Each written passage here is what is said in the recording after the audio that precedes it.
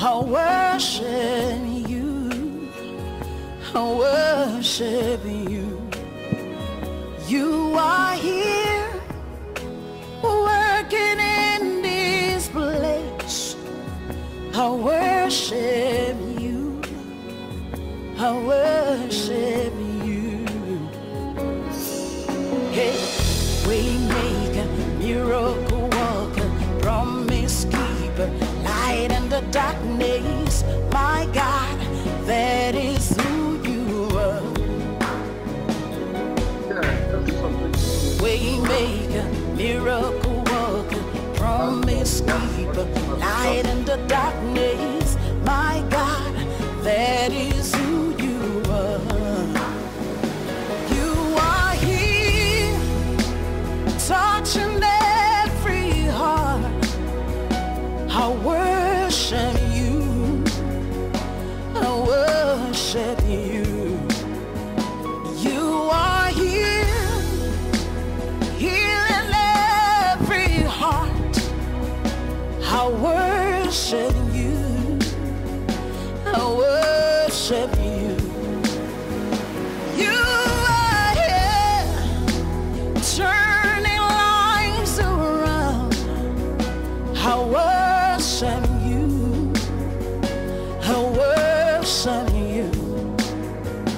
You are here, mending every heart. I worship you. I worship you.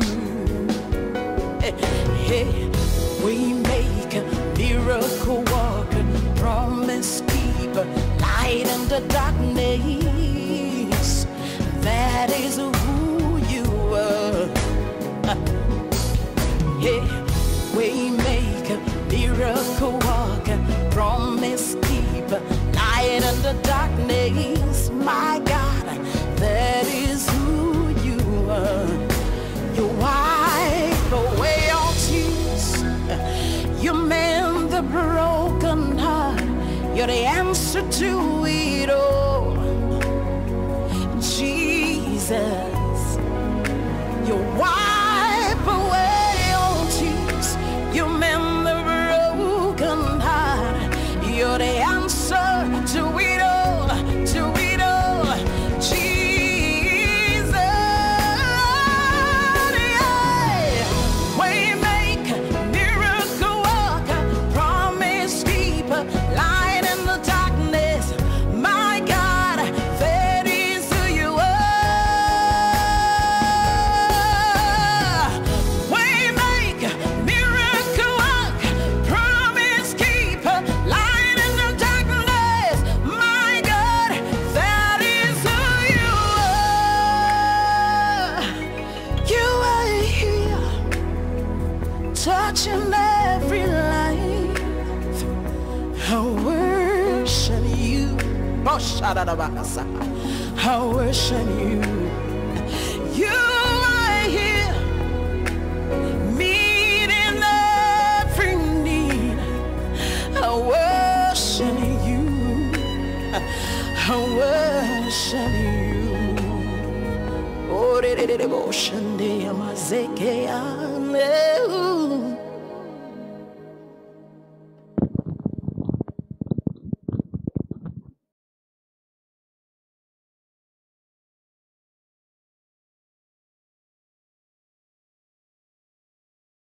Hello, everyone, and good evening to you. Thanks for joining us today on this wonderful occasion where we're considering this great subject, why Jesus? You know, people are joining us from all over the world. Special thanks to people joining us from Ghana, Nigeria, and Israel. But also, I want to welcome all our special guests, those who have been invited to the various Zoom events we are having in the London area.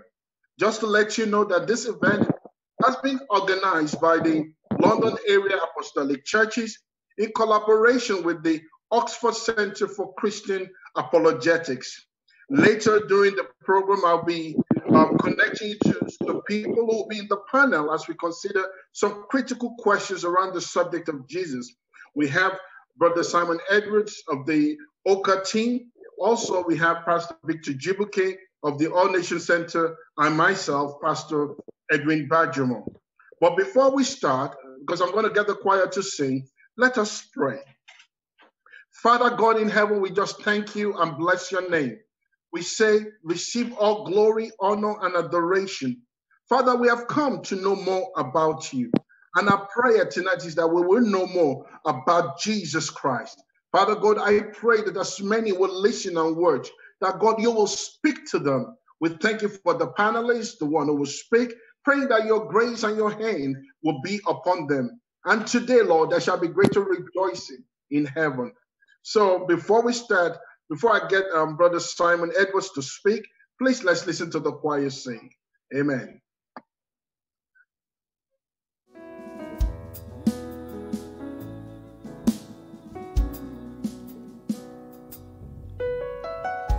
I stand amazed in your presence. There is nothing you cannot do. I stand amazed in your presence. There is joy, peace, and hope. There's no one like you, Jesus. There's no one like you in all the earth. There's no one like you, Jesus. There's no one like you.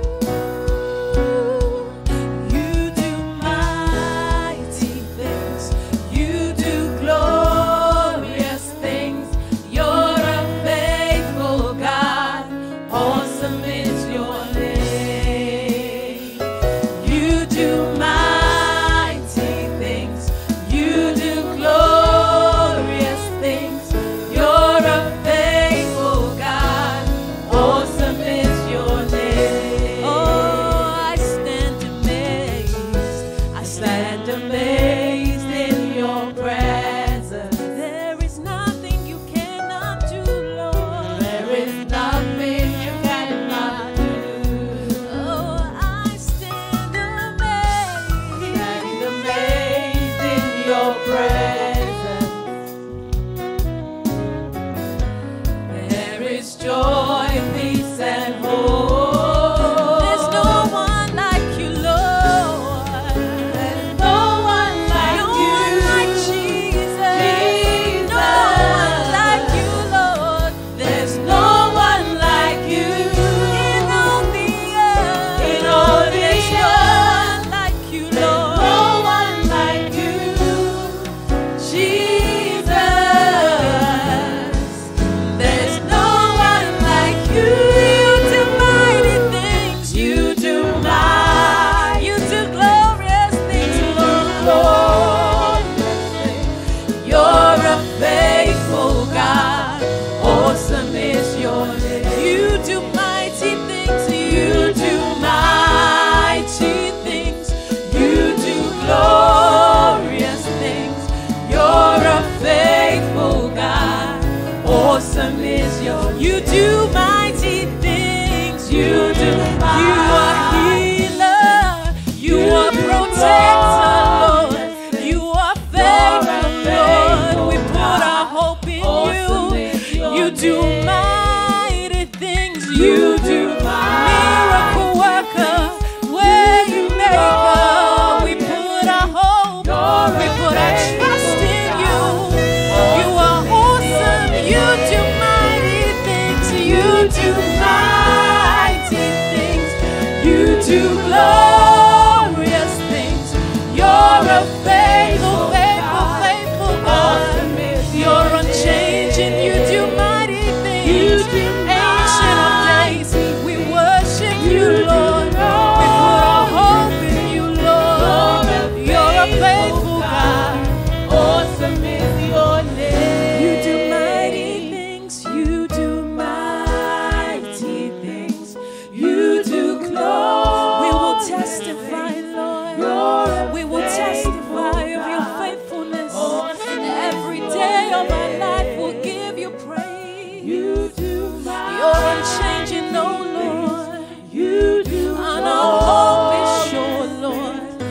a faithful God.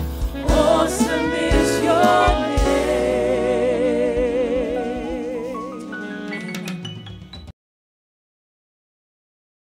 Thank you very much, choir. Thank you for that song. God does indeed. He's an amazing God. And so what I'm going to do now, I'm going just to hand over to Simon Edwards, just to give us a summary of his thoughts around the whole subject of why Jesus, before we go into the question and answer sessions, please. Thank you, Simon. Well, thank you, Pastor Edwin, and hello to everyone to whom this is being streamed into your houses. We're going to have a quick summary of thinking about why would anyone think about investigating who Jesus is or considering who Jesus is for them. How could somebody who lived 2,000 years ago have anything to say today that would be relevant? How could Jesus be relevant to your life? Well, I think the first thing I'd say if thinking about why would anyone investigate or consider Jesus is this. Over 2 million people around the world self-identify as his followers. You can't say that about any other person. Jesus has more followers alive today than anyone. Such a person is worthy of consideration. Secondly, Jesus has made the biggest historical impact of anyone. There's different metrics we can use to measure that. You can look at Google Analytics to see his influence.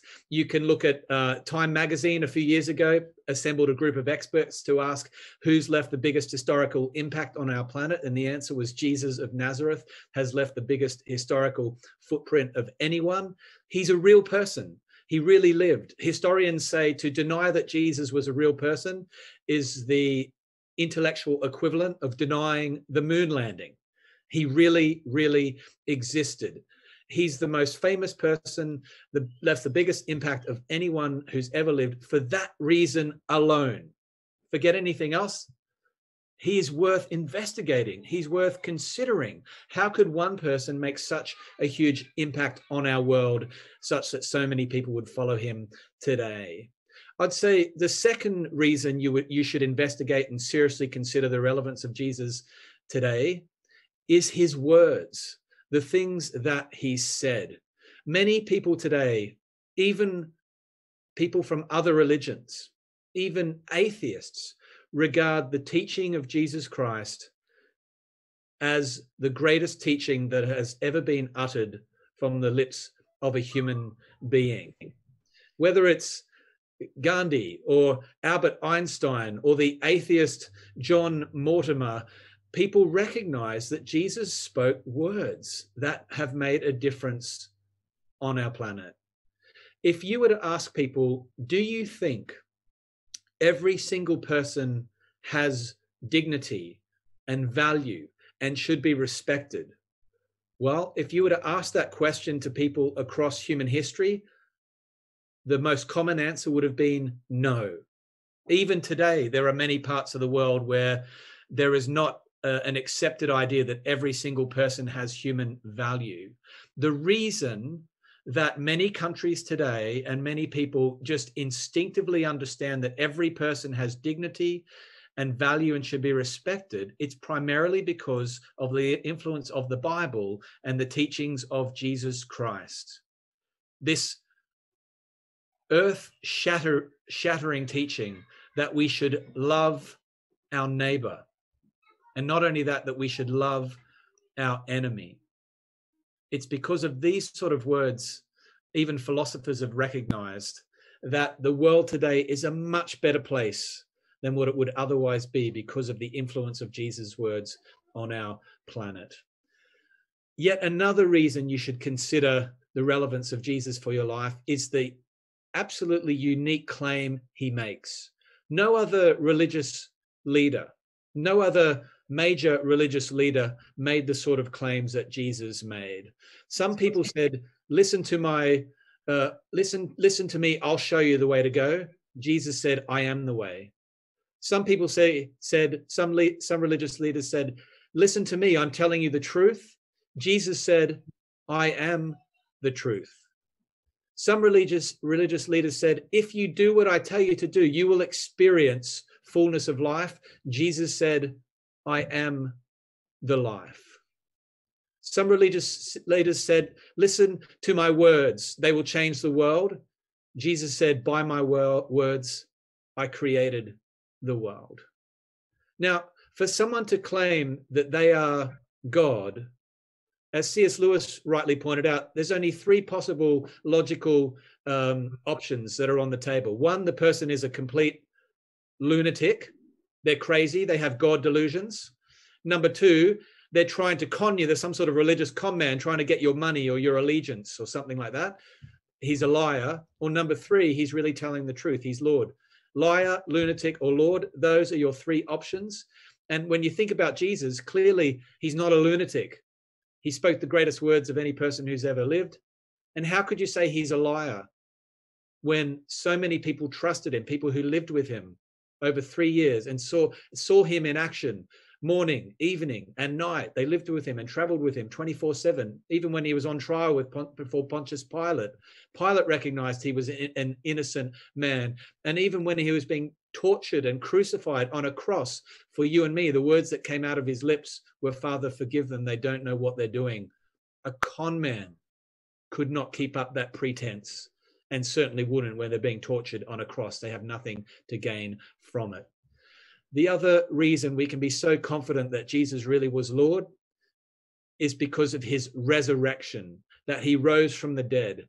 Now, a lot of people say, how could you possibly believe that somebody rose from the dead? You're talking about something that happened 2,000 years ago and there's absolutely no evidence for it. Well, actually, if you're willing to seriously investigate the evidence, the historical case for the resurrection of Jesus Christ is overwhelmingly strong. So strong that someone like Oxford philosopher Richard Swinburne could write a book in which they look at the evidence for Jesus's resurrection and apply philosophers and mathematicians' tools of analysis to ask the question, what is the probability that Jesus rose from the dead based on the evidence? And Richard Swinburne, in his book, The Resurrection of God Incarnate, says it's 97% probable that he rose from the dead. In other words, overwhelmingly probable to believe that Jesus rose from the dead. And that's in a book published by Oxford University Press, which means it's peer-reviewed at the highest levels of academia. Scholar N.T. Wright says he's examined all the different explanations for the facts surrounding Jesus Christ and says far and away the best explanation is that Jesus really did rise from the dead. And even a skeptical scholar like Geza Vermes says after 2,000 years of historical inquiry, there are no alternative explanations that make sense of the fact that the disciples sincerely believed that Jesus rose from the dead, that the early church just exploded in numbers soon after Jesus's death, and that these people were willing to change their monotheistic worldviews as Jews to embrace this idea of the Son of God. There's no explanations, he says, as a skeptic, as an atheist, except for the Christian explanation that Jesus really did rise from the dead. It's the only explanation that makes sense of the facts. And you just think about it. The historians say that Jesus's followers genuinely believed that he rose from the dead.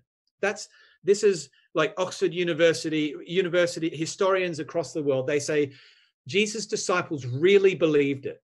They really believed it. And the reason they say that is because it wouldn't have made any sense for them to be lying about it. Why? Because nothing proves sincerity like martyrdom. And Jesus' disciples had absolutely nothing to gain by saying that he rose from the dead, and everything to, if they knew that it was a lie. If they knew that it was a lie, and they knew that Jesus didn't really appear to them, they would have had nothing to gain by keeping that lie going, because as you know, they were persecuted for their belief in Jesus' lordship and resurrection. They were persecuted, they were executed, they were tortured, they were rounded up and thrown to the lions. They had everything to lose: reputation, family, career, livelihood, safety, bodily health. And yet they risked their lives to spread this message that Jesus had really appeared to them. They'd seen it with their own eyes. They'd touched him with their own hands. He'd really risen from the dead. If you're willing to investigate the evidence for Jesus's resurrection, there's plenty of evidence there, and it is overwhelming. So there's just a number of reasons why you should investigate Jesus and take him seriously. His historical impact, his amazing words, his incredible and unique claims, and the historical evidence for his resurrection. But I want to leave you with this final thought. The main reason I would say that you would not only investigate who Jesus is for yourself, but ultimately entrust your life to him is because he's God. He is God come in human flesh. And we would only trust someone that we know is true, really exists, and that we know is good, really good.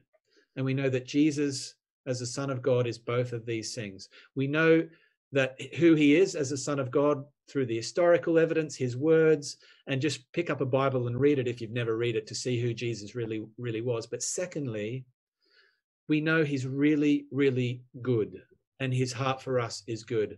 How do we know that? Well, let me finish with this story.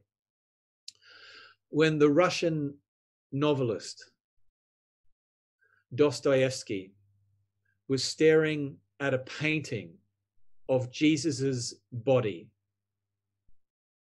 he was struck by this truth, that no other God has scars. No other God has scars. The Christian message is absolutely unique. God did not stay up high, but loving us so much, he came down low. He willingly chose to enter into our world as a human being, into our world of dirt and sweat and tears and suffering and pain and rejection and humiliation and shame. And Jesus Christ chose to take all our shame and all our guilt on his shoulders on the cross and bear the penalty and the weight of your sin and my sin on his shoulders. And then as he died, to bury that in the grave so that it need bother us no more.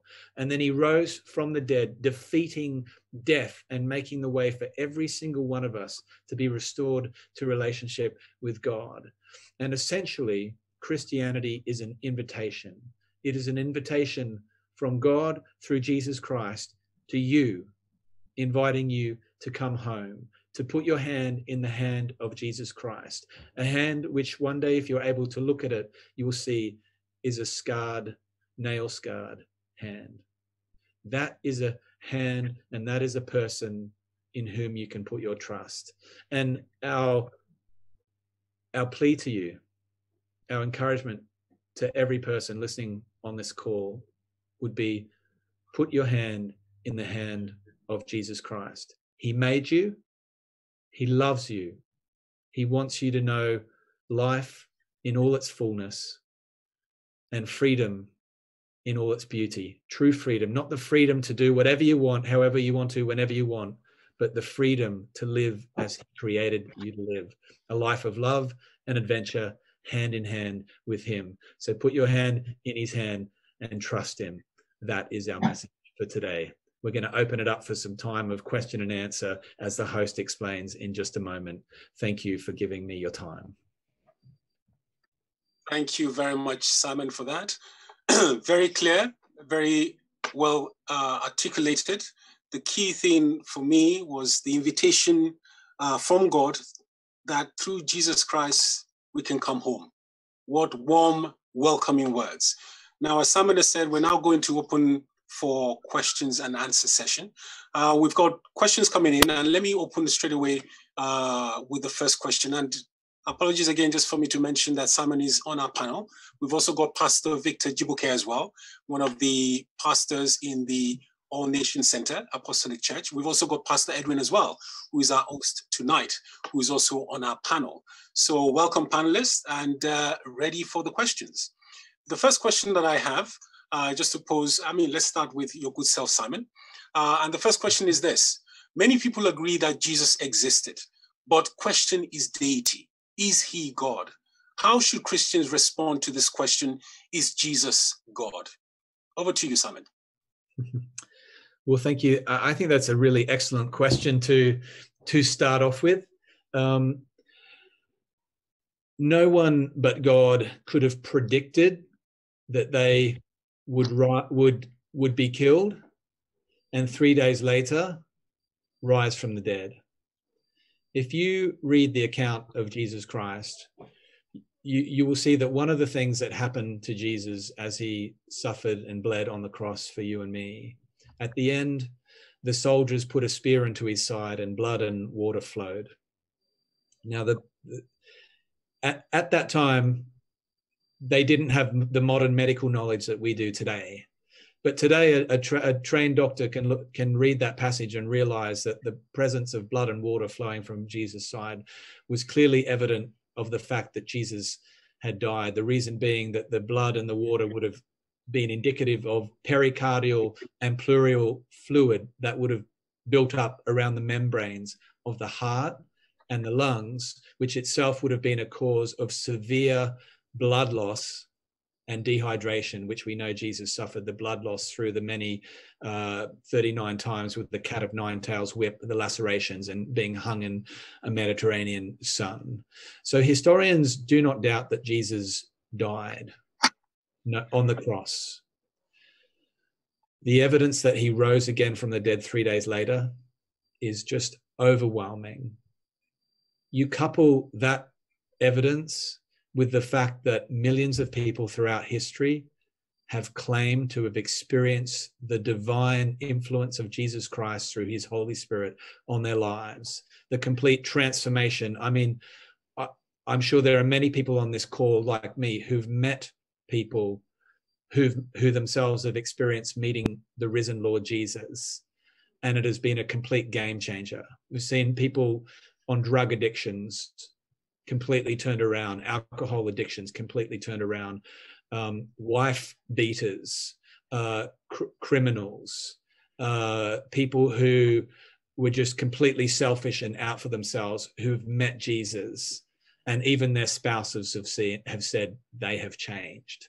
You can't have so many testimonies of so many people having met Jesus like that and there not to be something behind it. So really, it's the accumulation of these many evidences all together that point to who Jesus is. And lastly, I would say, if you read the Bible, you encounter, as many people have encountered, the risen Lord Jesus in the pages of the Bible. They see that they start off reading the book, and then at the end they realize the book is reading them, and it is explaining them, and it is explaining the deepest desires of their hearts and making sense of life in a way that life has never been made sense of before.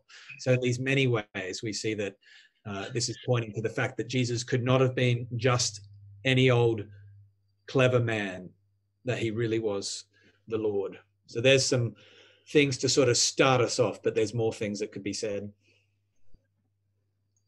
Fantastic. Thank you very much for that, Simon. I think that was concisely answered, so I'm not going to refer that to the other panelists. Let me open with the question number 2, and I'll ask this to Pastor Victor. And question number 2 is this: with all the available facts, and again, Simon has articulated them so clearly, with all the available facts, why are people still doubting the validity of Jesus in our days? Very good question. I think there are a number of reasons for this. I would say the society we live in is a society that puts science and if you like, the things, the physical things that we can see, puts it and puts it, if you like, at a forefront and says, well, look, this is, if you like, the evidence that you don't need religion or you don't need God.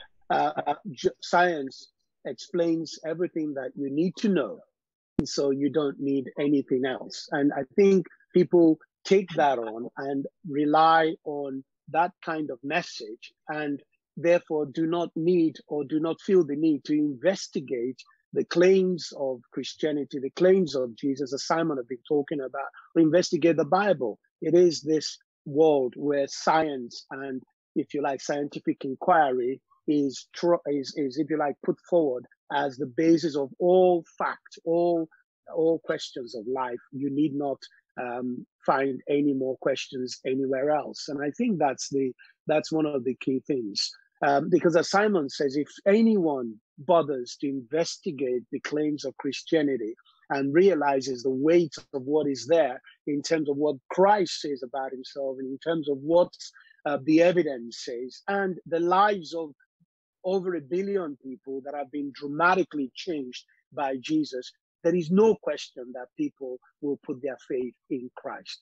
Now, there is another issue, and obviously that's one that the Bible talks about, that there is a spiritual angle to this. There is a spirit of the age. There is a supernatural angle, which I guess it's very difficult for people to understand because it's in the spiritual realm. But there is a dark spiritual angle, or a spiritual power that the Bible talks about, the devil and his agents. And when we read the Bible, we recognize that there is that angle where the devil and his angels seek to, if you like, blind.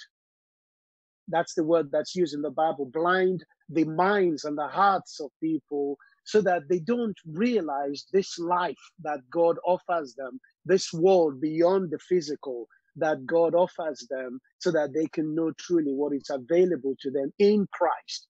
And that's a very, very important thing to think about. So yes, I would say the two key things, and there are other things, I've guessed, but the two key things is, number one, the fact that people have come to be told and believe that all there is what is physical, what they can see, what they can touch. And science has explained everything there is to explain about life.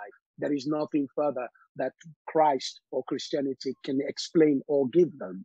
And then the second reason, I think, as I said, is the supernatural, which is to do with the devil and the powers that are under him, where they have obviously begun to influence people against the knowledge of Christ and against the knowledge of God, which is one of the main reasons why people are not able to trust in what clearly God is offering them in Christ.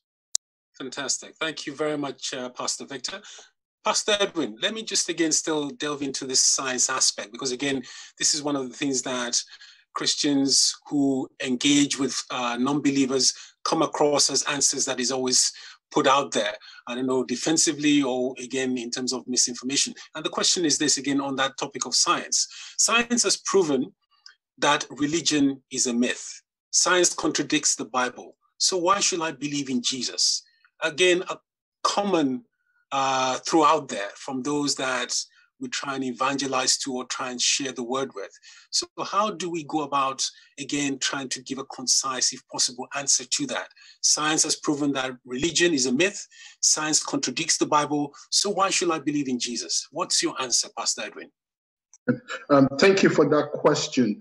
I think one of the things I've come to realize is that people assume that science disproves the existence of God and Christianity. And I don't think so, because there are scientists who have studied and looked at the facts available and came up with the understanding that there is something to this world. So take, for example, there are scholastic science who believe in intelligent design because they see the world, how everything seems to be in its rightful places. And there's a belief that, no, this cannot be the Big Bang. This has come from somebody who has thought carefully about building and designing the world. And so they frame it as intelligent design. But when we come to engage people around science and Christianity, it's about facts. We start to give them facts of what Christ has done, what the Bible says, and going through that logical. That's why we have apologetics, where we can logically give reason for our faith, and we can defend our faith with logic, with common sense questions, and start to ask people, look at the human body frame. What makes it so unique? Do you think this is evolution? And then when we start to ask those questions, you'll see that people who are even using science to challenge Christianity will back down. I was opportune to speak to somebody a very intelligent young man at work, and who studied all these things, and he came. And we came to this point. He said, he has problem with us Christians that we always talk about faith, that we have to believe. Then I said, you're right. But also you too have to believe that there is no God, that this world was not made. And so whichever way, either you have faith to believe God does not exist, or you have faith to believe that God exists. And that became an eye-opener for him, because yes, he cannot disprove the fact that God does not exist. Neither can he say, okay, God exists. But having faith is key to all these things. And this is where science, who needs everything to be experimented, everything to be explained, has problem. Because sometimes when it comes to the Christian walk, it's about faith, believing the facts in the Bible, and believing that, yes, what God said he did it, that Jesus came, he died, and he rose.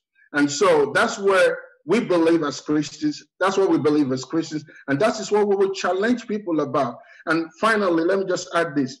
I've always said to people when we have this argument about faith and death and resurrection of Jesus, I said, can you stake your future on not believing that there is a God? If you can, fine. But for me, I have staked my future knowing that God exists, looking at all the facts, looking at what the Bible says, and exercising my faith in what the Bible says. I believe God exists. Fantastic. Thank you very much for that, Pastor Edwin. Again, I make no apologies. The questions are getting a bit harder. Now, to your good self, Simon, I asked this question that has just come in. Religion is the cause of a lot of misery in the world today. The rich are getting richer, the poor are getting poorer. Now, believing in Jesus, how does this bring about a balance? Again, that's obviously from a viewpoint of somebody who is looking at the here and now, not really focused on eternity. So they're saying, I see that religion is the cause of a lot of misery. The rich are getting richer, the poor are getting poorer. How does believing in Jesus bring about an equality, a balance? Simon. Thank you. Yeah, the questions are definitely getting hard.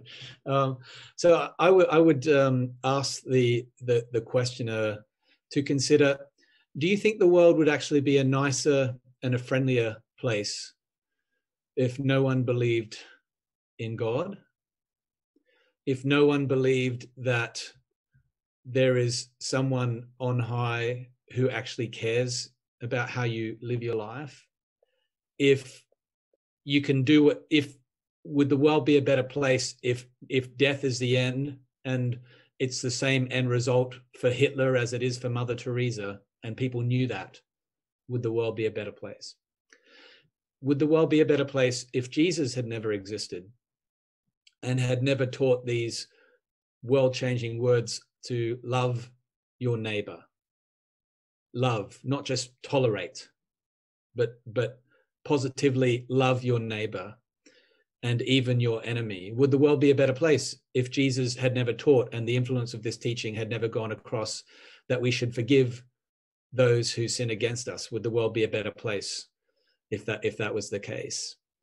I think the world would be a much worse place without the words of Jesus Christ. I also think the world would be a much worse place if everyone believed that in the end, there is no judgment for the way we live. In fact, I think it was the Polish poet observing all that happened in the anti-God government regimes of communist Russia and of China and of Cambodia, who observed that the opium of the masses is not religion, it's the belief that in the end, there will be no judgment for the way we live our lives. That, he said, has been the cause of more pain and heartache in our world than anything. Our lives, if there is no God, well, how easily as human beings we revert to God. Well, how easily as human beings we revert to survival of the fittest, like the animal kingdom, red in tooth and claw. The strong dominates the weak. The bigger dominates the smaller, and that's just the way that it is. And Friedrich Nietzsche, the philosopher, said, well, there is no God. He believed there was no God. And what did he conclude if there's no God? It meant that there's no up, no down, no left or right, no good, no evil. If there is no God, there is no objective moral lawgiver, and hence no objective moral law, and hence no right or wrong, and hence no reason why anyone should not just try to dominate. If you're rich, why not get richer off the back of the poor? There's no one telling you otherwise. Survival of the fittest. So I think the world would be a much worse place if without belief in God. And I think the world would be a much worse place without the influence of Christ's teaching. And the whole idea, actually, that religion is the cause of much violence in the world. People think if you get rid of religion, suddenly the world will be a peaceful place. That's just a bunch of rubbish. I mean, it's the same as saying, has religion caused wars? Yes, but not as many as you think it has. Has money caused wars? Yes. Has politics caused wars? Yes. Has science been used in war? Yes. So should we get rid of money? Should we get rid of politics? Should we get rid of science? Should we get rid of religion? No, the central problem is it's not religion, it's not science, it's not politics, it's not money. The central problem is you and me. It's the human heart. The line between good and evil runs between every human heart, as has been well said. And actually what we really need is a cure for the selfishness and sin of the human heart. Yeah. And that is very much what Jesus offers, a cure for the selfishness that is the root cause of all the pain that the questioner is talking about, including the exploitative practices of the rich and the poor. Fantastic. Thank you very much for that, Simon. Pastor Victor, can you add to that?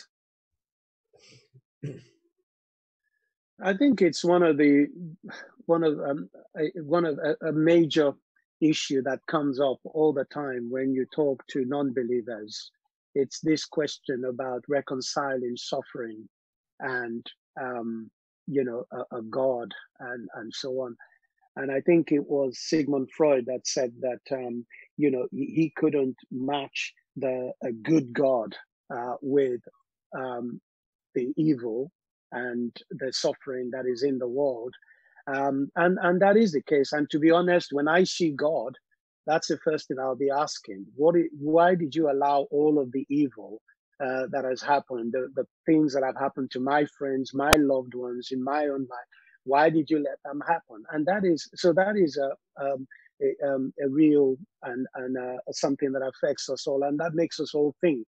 But what I wanted to add to what Simon has really comprehensively said there is the fact that whatever you think, the fact is that when you think about Jesus and look at his life and look at the way that people's suffering touched him, and looked at the way that he himself suffered.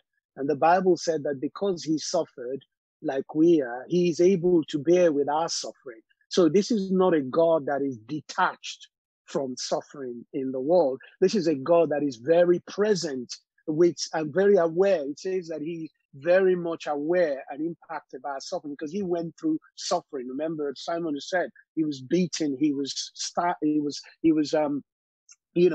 nailed on the cross of Calvary. And so he knew very much what suffering is about, the way we feel it. And he was tempted and so on. So what I will say to someone who is in that situation and grappling with this subject of the suffering that's in the world and God is that God does understand and he is with us in that suffering. And he does not want anyone to suffer.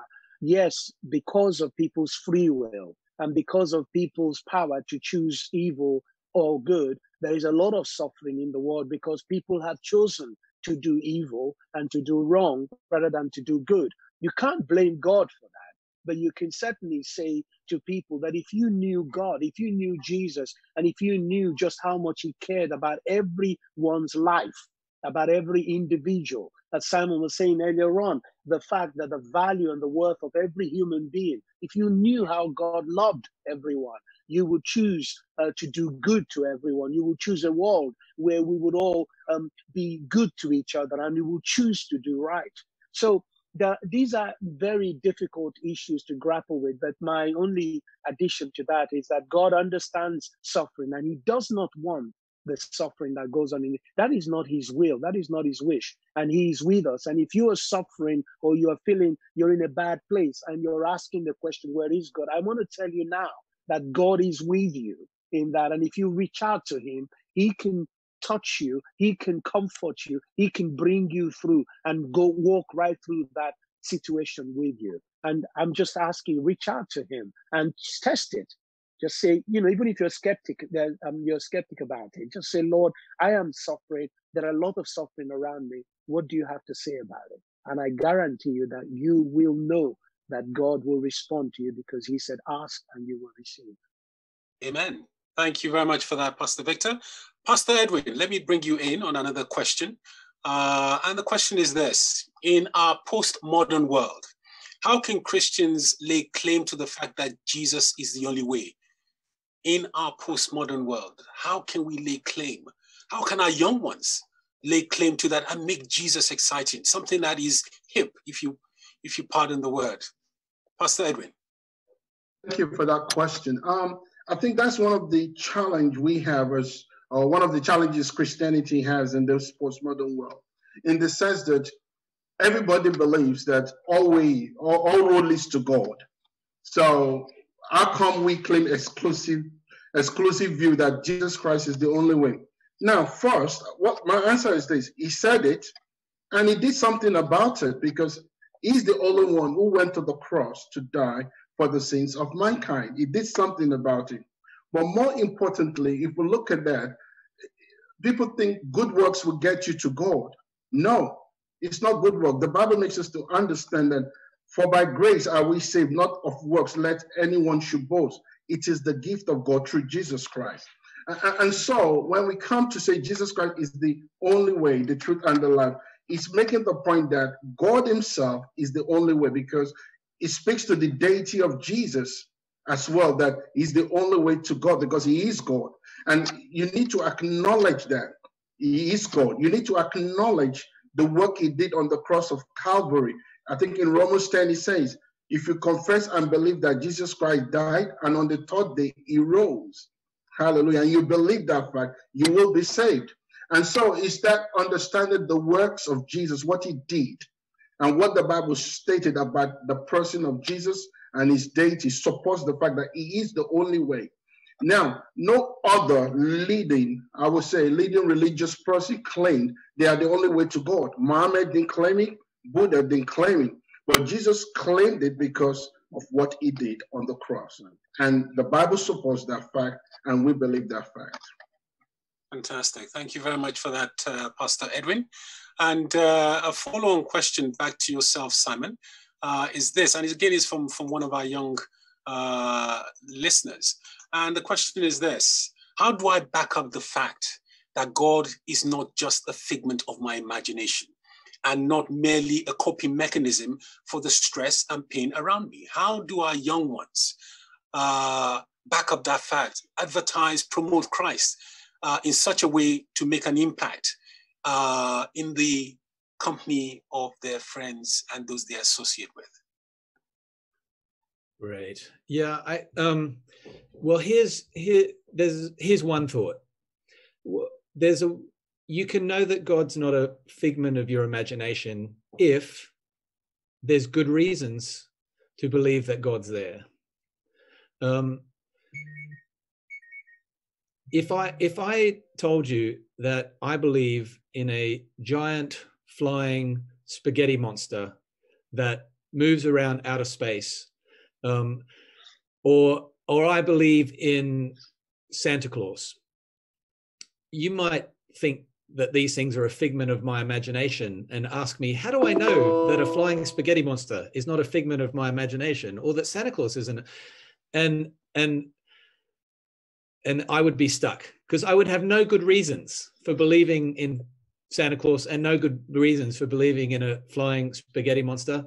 I'd also be stuck because virtually no adults in the world, I hope there's no young children listening to this call and discovering that Santa Claus or Father Christmas is not really true.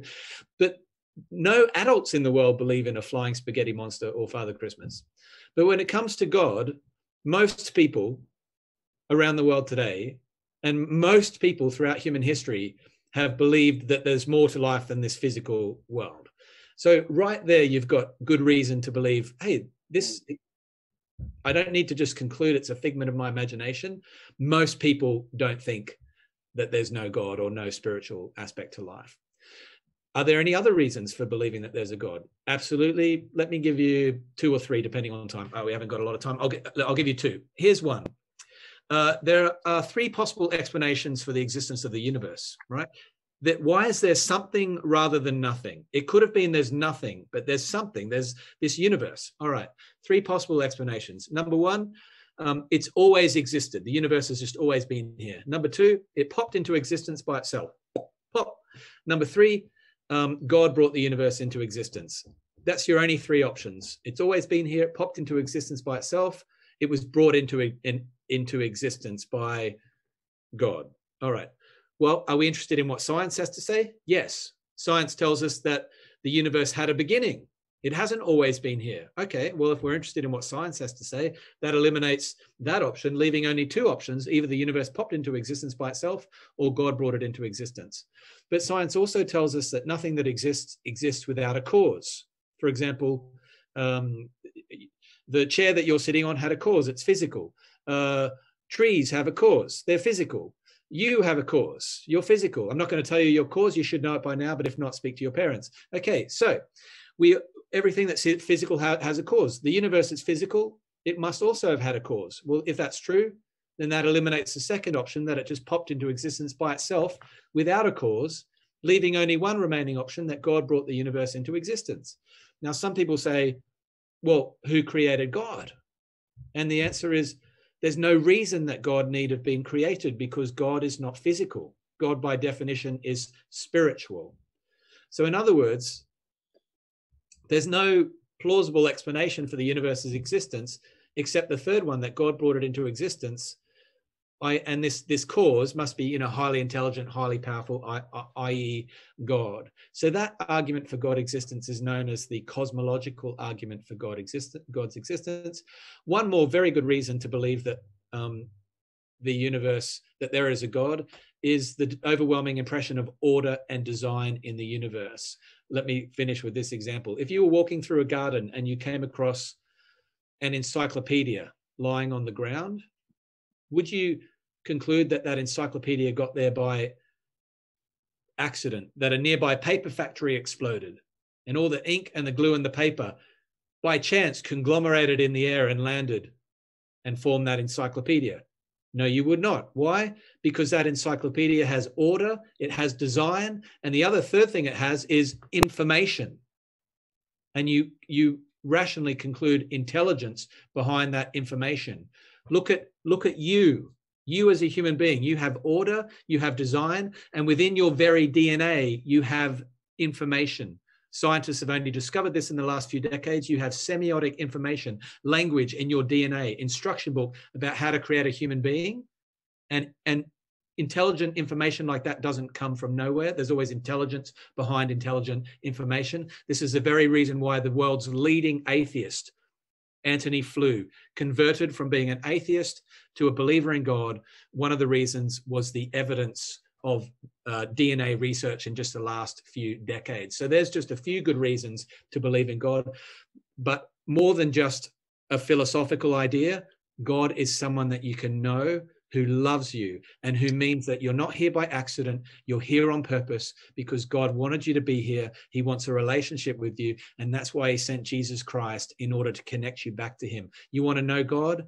Put your hand in the hand of Jesus Christ and trust him. And just like with science, you can test things. Exactly like Pastor Victor said, you can test it with God by talking to him and praying to him. And if you're someone who doesn't know God and you want to test to see if God's real, well, let me leave you with this challenge. Tonight, when you're alone in your room, pray this sincere prayer. God, if you're there, please reveal yourself to me. You have absolutely nothing to lose, but everything to gain, because this God loves you and you can test you, and he'll come through. So just try that one out. Fantastic. Thank you very much, Simon. Thank you, our panelists. We've run out of time. Pastor Victor, Pastor Edwin.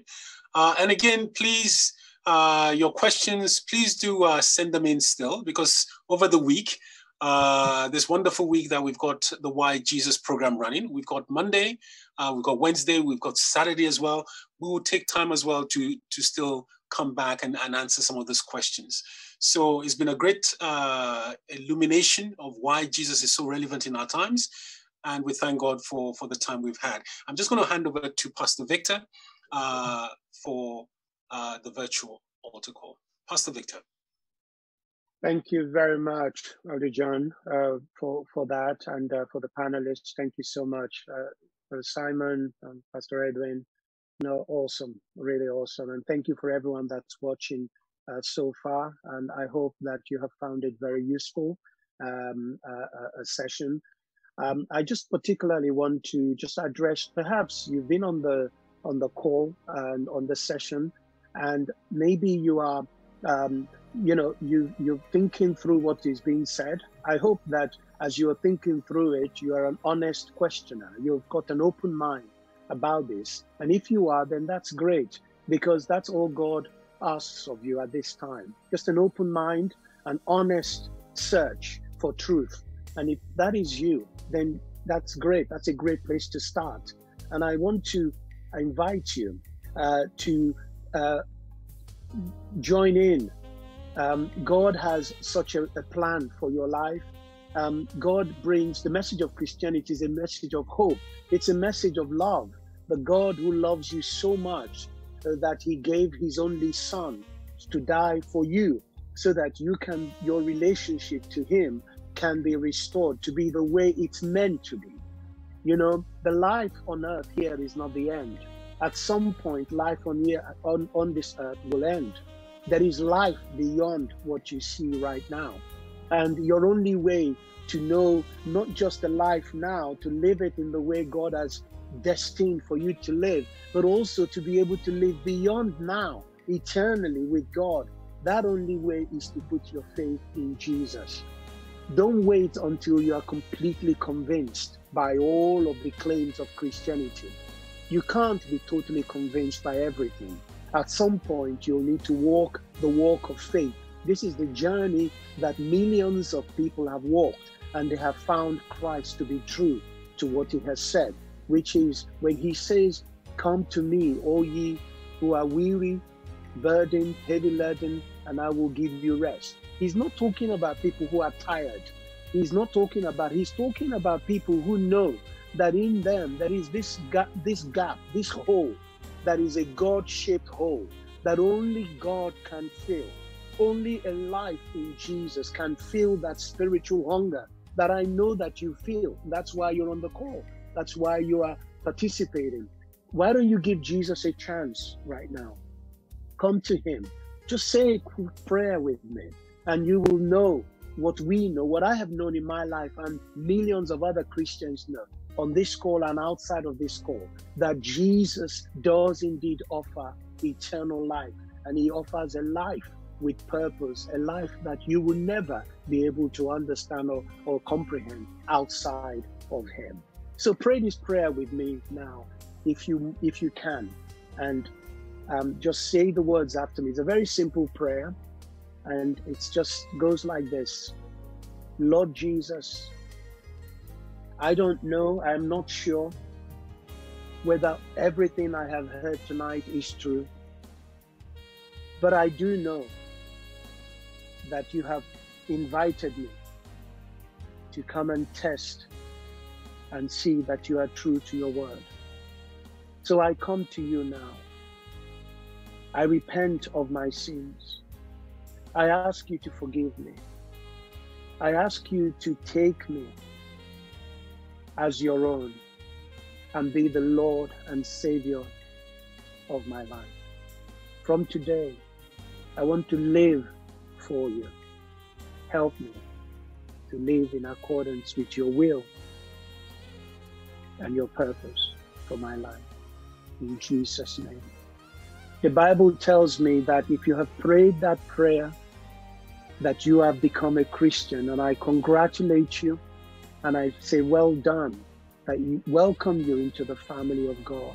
Please get in touch so that we can talk to you more about Jesus and about what he has for you. You will find out all the information about how you can get in touch online and in a moment. God bless you. Thank you. I hand over now to the host.